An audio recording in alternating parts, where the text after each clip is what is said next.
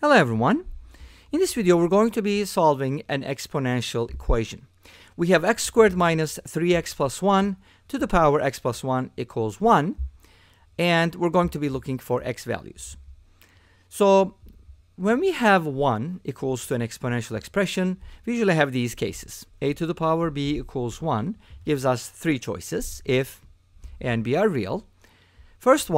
The first case is b equals 0 and a does not equal 0. And it doesn't have to be in this order, by the way. Second case is a equals 1, the base is 1, and exponent can be anything. So b is a real number.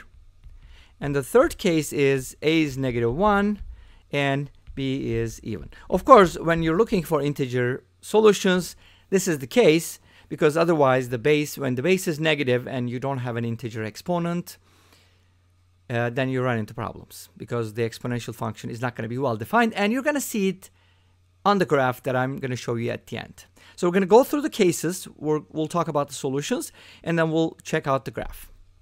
All right, so let's start looking at each case. The first case. Now again, our expression was the following: equals 1. A is the base, b is the exponent. So we want b to be 0 and a to be non-zero. So here's what I want. I want x plus 1 equals 0 and x squared minus 3x plus 1 does not equal 0. If x plus 1 equals 0, then x equals negative 1. If x is negative 1, this is not going to be 0, obviously, if you plug it in. So we're good. X equals negative 1 works. This is the most problematic case, and we're kind of, actually not necessarily, but anyways. Let me just proceed. The second case scenario is a equals 1 and b is anything. So if a is 1 and b is a real number, then from here, our expression, again, this original expression, the base is going to equal 1. From here, we get a simple quadratic, just like the video we've done today, another video. So set it equal to 0, and then factor out.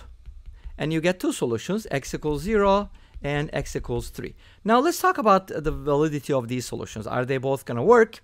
Well, if you plug them in, you're going to get 1 to the power something. It doesn't matter as long as the base is 1. We're good. So they're both good. X equals 0 and x equals 3. So far we got three solutions. And let's go ahead and take a look at the third case scenario.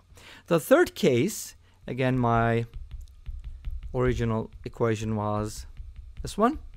And the third case scenario, I'm looking at a equals negative 1. So the base being negative 1, a equals negative 1, and b is even. Of course, this is the integer case, right? So if a is negative 1, x squared minus 3x plus 1 equals negative 1, and x plus 1 is even. Let's go ahead and take a look. First of all, if x plus 1 is even, then x must be odd, right? So from here, we add 1 to both sides, and we get a quadratic equation, which is factorable. You should immediately recognize this because this comes up a lot. X minus 1 times x minus 2. We're basically looking for two numbers whose product is 2 and whose sum is negative 3, and those numbers are negative 1 and negative 2.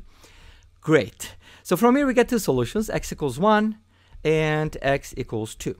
But remember, x must be odd, right? Which shouldn't be odd, right? I mean, it's normal. So x must be odd, so we're going to reject 2. 2 is not going to work because it's not odd.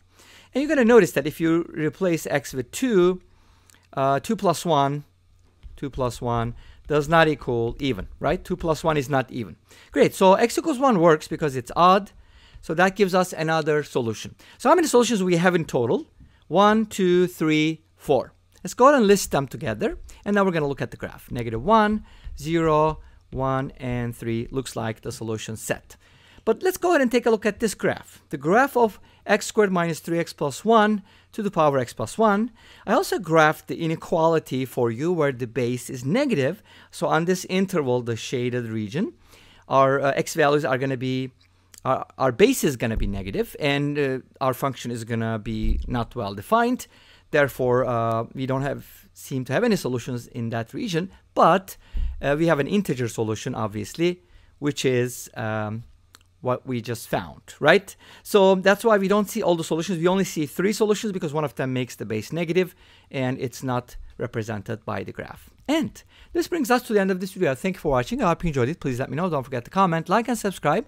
I'll see you tomorrow with another video. Until then, be safe, take care, and bye-bye.